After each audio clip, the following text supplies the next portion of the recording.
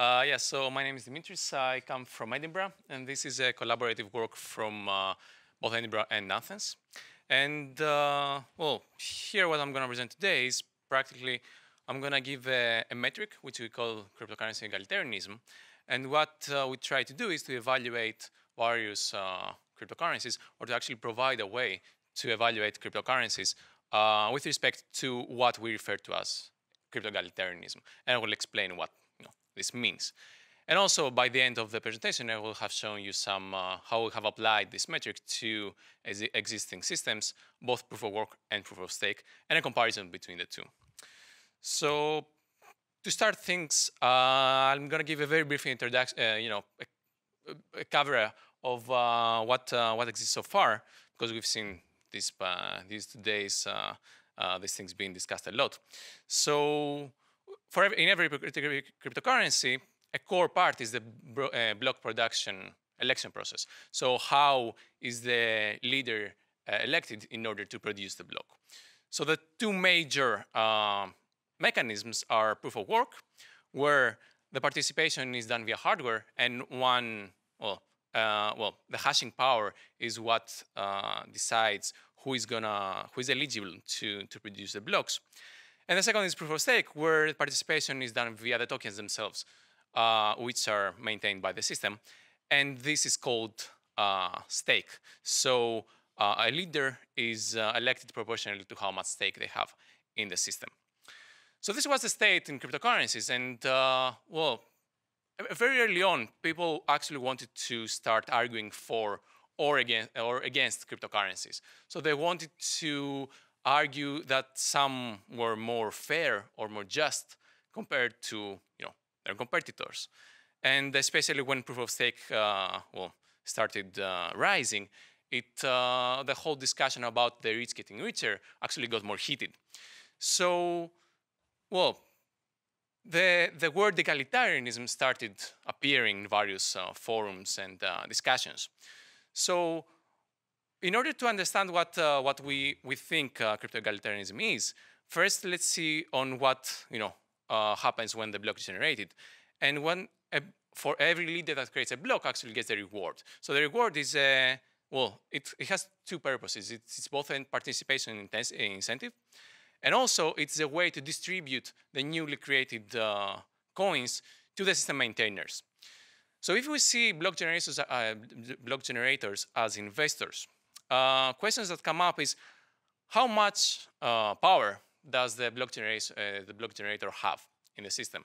And do we see big investors actually having more power, proportionally more power, to smaller investors?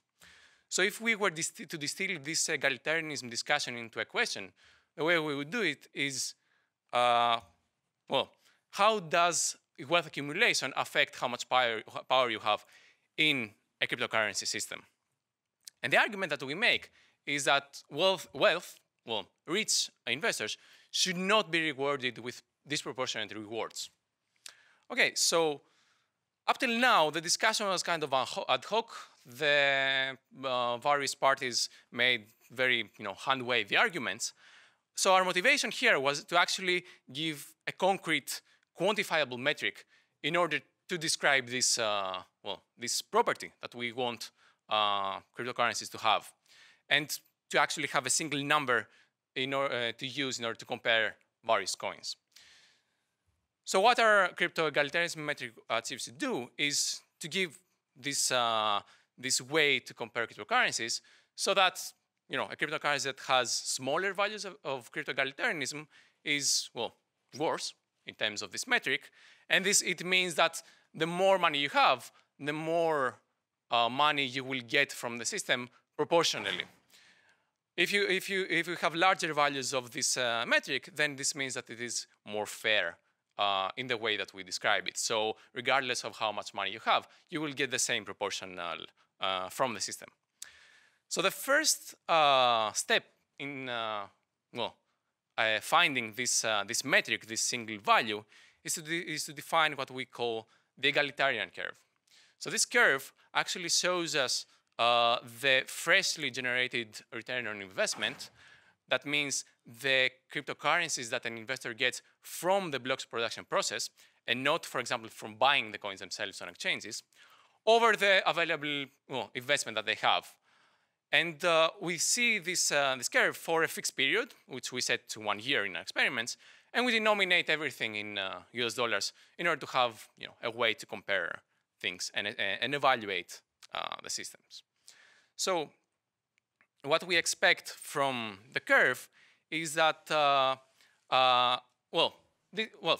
before going to what we expect, let's see how we define this. So this is the function of the curve, and we see the first part is the maximum expectation over all possible strategies. So if you have some specific amount of money, you can choose which strategy to follow in order to allocate this money in equipment or electricity, or to not do anything with it. So if we take the maximum over all possible strategies that you have, then we actually get the maximum returns that you can get with this specific amount of money. And this is actually the optimal strategy that you can follow. And then I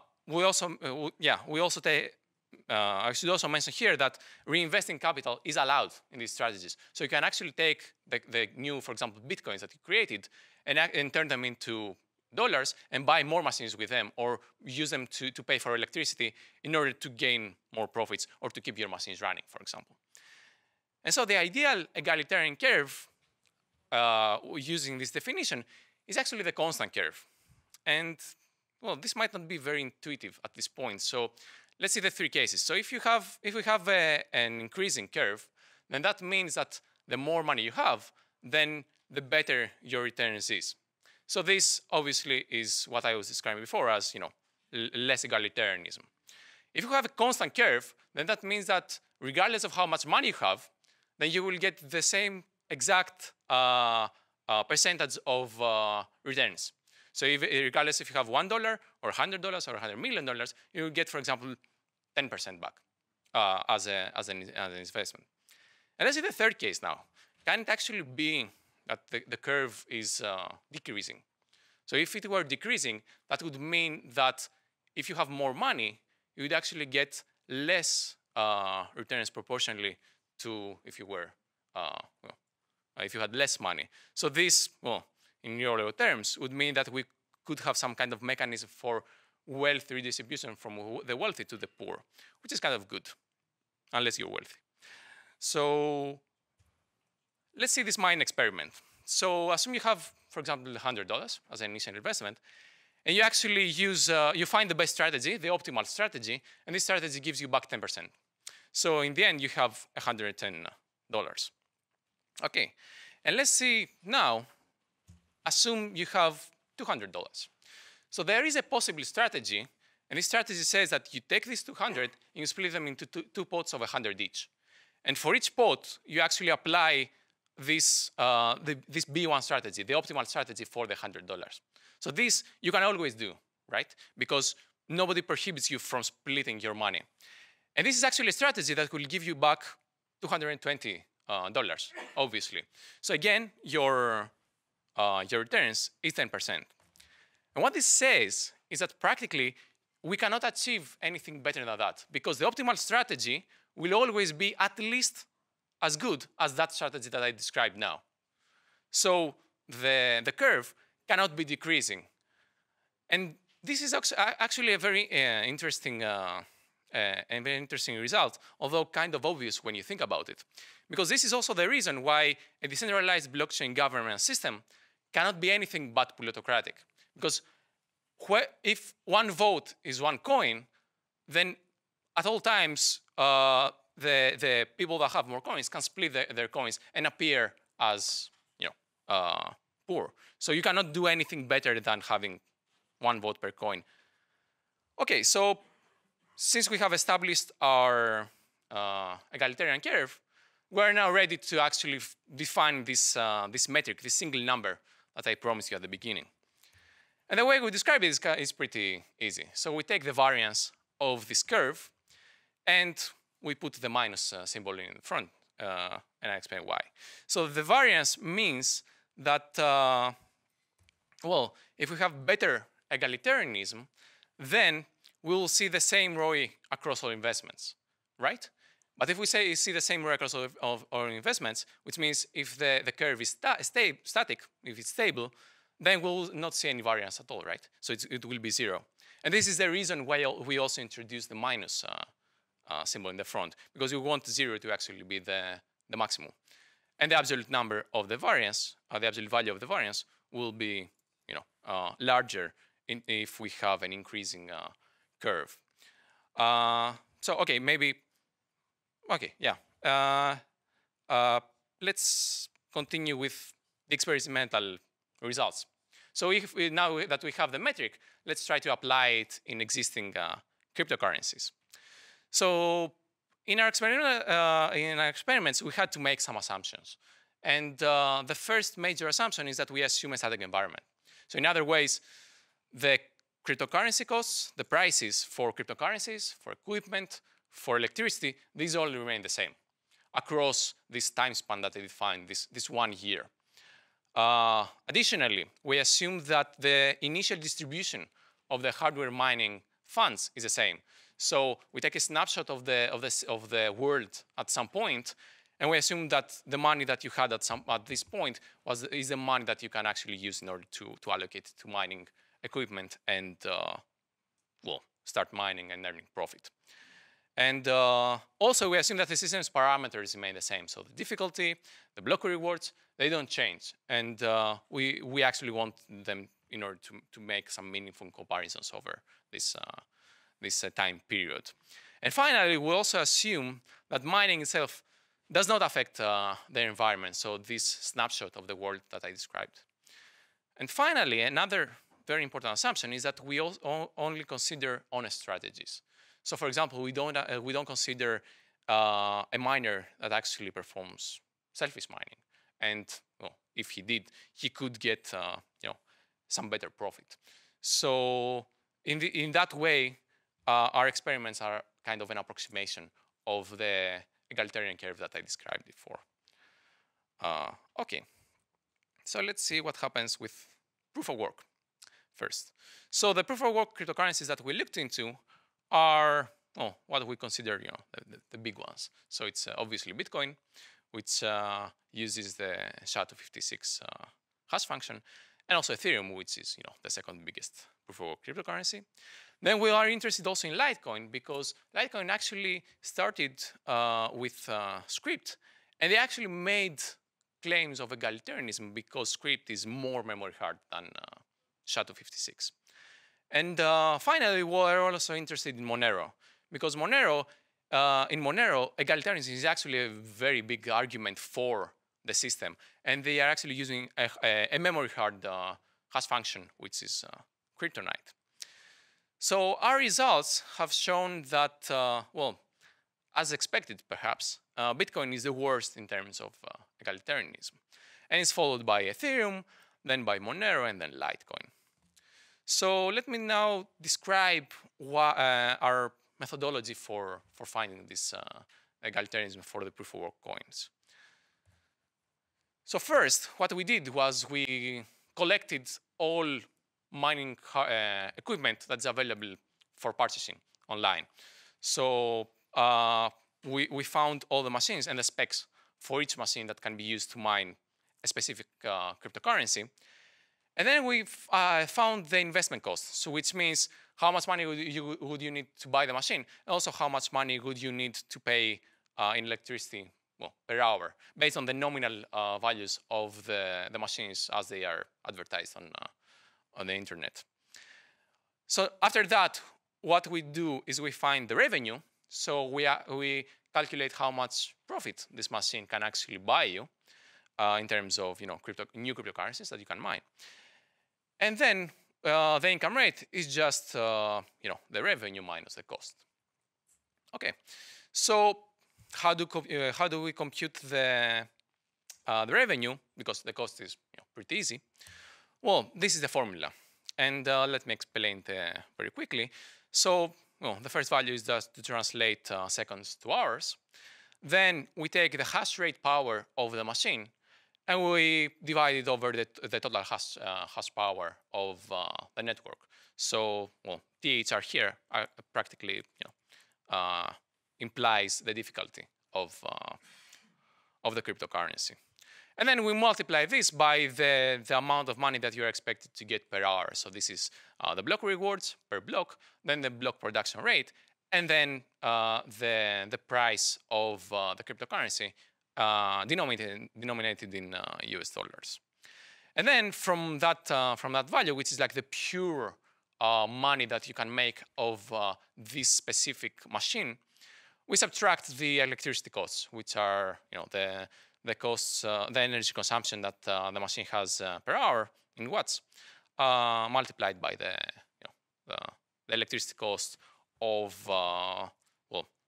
the country that you're operating in.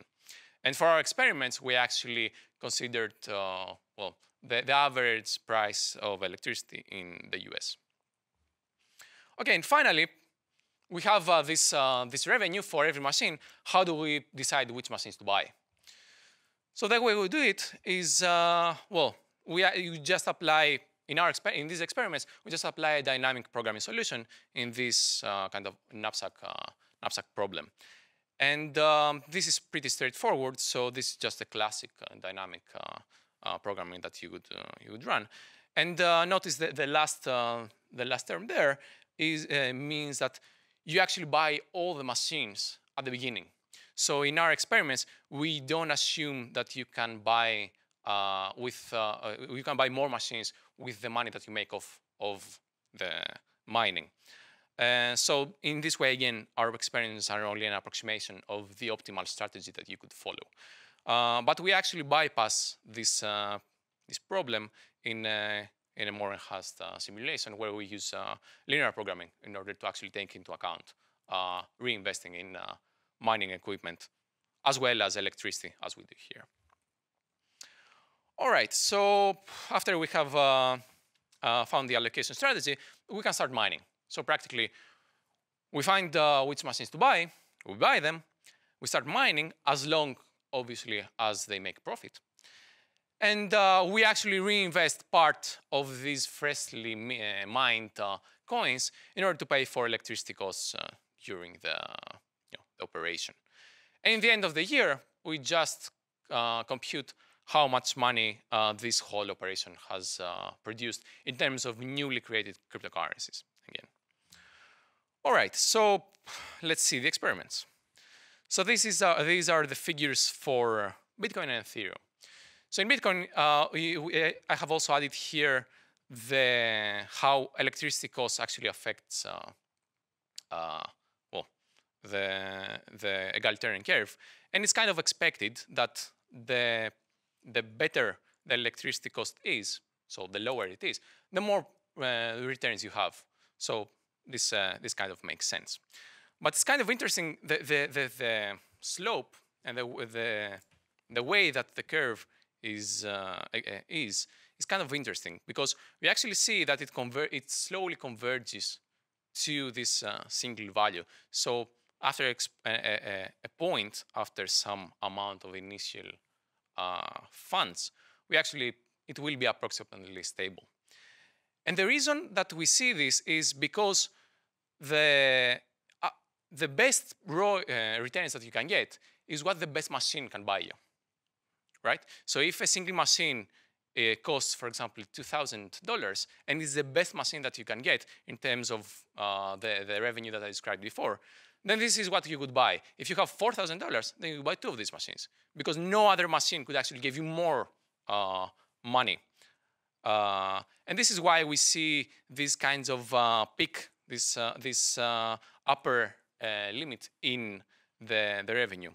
And the reason that we see these sawtooths is because if you have for example, $2,002 in the example that I said before, then you buy the machine with the 2,000, but these $2 are just, you cannot buy a machine with these $2 that is profitable.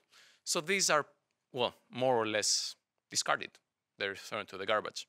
So if you have more money than you can actually use in order to pour them into your mining operation, then this actually means that you get less returns. But also an interesting thing to see here is that this curve follows this Sybil strategies that I described before. So for every value of investment capital, the multiples of this value have at least as much returns as this point.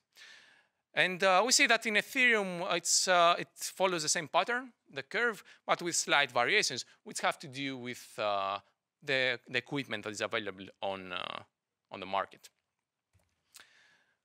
Same, we run them from Litecoin, we run them from Monero. They are consistent, our experiences are consistent across these currencies. Again, we see the same pattern with slight variations depending on what the equipment is available. And also, we run it on Decred. So Decred is the other cryptocurrency existing cryptocurrency that we evaluated. And it's kind of an interesting case because it's actually a hybrid cryptocurrency. It uses both proof of work and proof of stake in order to create blocks. So we were curious to see how this actually works in terms of egalitarianism. And again, as we see here, the proof of work part of Ethereum follows the rules that we have established for the proof of work coins. But let's go to proof of stake now. So in proof of stake, things are actually kind of simpler because the way that you participate in the system is you get some coins and that's it. You just use them in order to create new coins, to create blocks and via them new coins. So the minimum requirements that you have to have in terms of initial funds is just enough money to buy some machine with network access. So this is very low, obviously. And then what we consider for proof of stake is the proof of stake Decred, where things are kind of complicated. It's not like the very straightforward proof of stake system, because there they use tickets. So in order to participate in the system, you have to use some specific amount of coins in order to buy tickets. And using that ticket, you can actually enter the lottery in order to create new blocks. So this means that the way to participate in the system is kind of quantized, because you can only buy some specific quantities of tickets. So again, if, for example, your ticket a ticket costs like $2 and you have $2.5, this 0.5 is useless to you. But on the other hand, if the ticket price goes down, then the egalitarianism will actually go up, because this quanta will be smaller. So you will be able to use all your money practically to participate in the system. In pure proof of stake, things are much simpler, because $1 can actually buy you a specific amount of coins, and every dollar can actually buy you the specific amount of coins. You don't get any discounts if you have more money. So perhaps, as you expect by now, pure proof of stake is almost perfectly egalitarian in that way.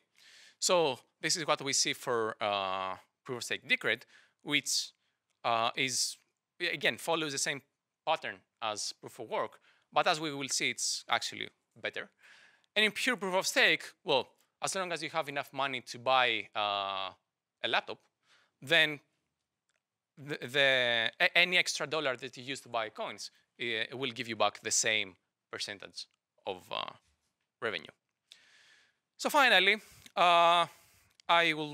we will use these curves in order to compute this specific metric, this crypto-egalitarianism that I described at the beginning. And these are the results that we get. So again, the egalitarianism here actually describes the variance of the graphs that we saw before. And as you might expect by now, as we said, Bitcoin is the worst. Well, actually, Decred proof of work is the worst. But the reason that we think this is the case is because the mining equipment for Decred is not as pluralistic as for Bitcoin. But apart from that, Bitcoin is the worst, along with Ethereum, and then Litecoin and Monero, which actually did make claims of egalitarianism, are better than these two coins. And finally, the proof of stake systems that we looked into, Decred and the pure proof of stake, are the best, which is compatible with the figures that we saw. So in conclusion, what we did in this work was we actually looked into this discussion about egalitarianism in cryptocurrencies, and we managed to create a concrete metric in order to have some base of comparison of the different systems. So this metric actually allowed us to compare various existing currencies and see which is more fair or which is less egalitarian or more egalitarian. And what we saw is that in proof of work in principle is worse, is less egalitarian, and rather proof of stake is more egalitarian. And the reason is that, again, in proof of work, you cannot do something better than the best machine that's available on the market. And unless that machine costs, well, 1 cent, then egalitarianism will be worse. Thank you very much.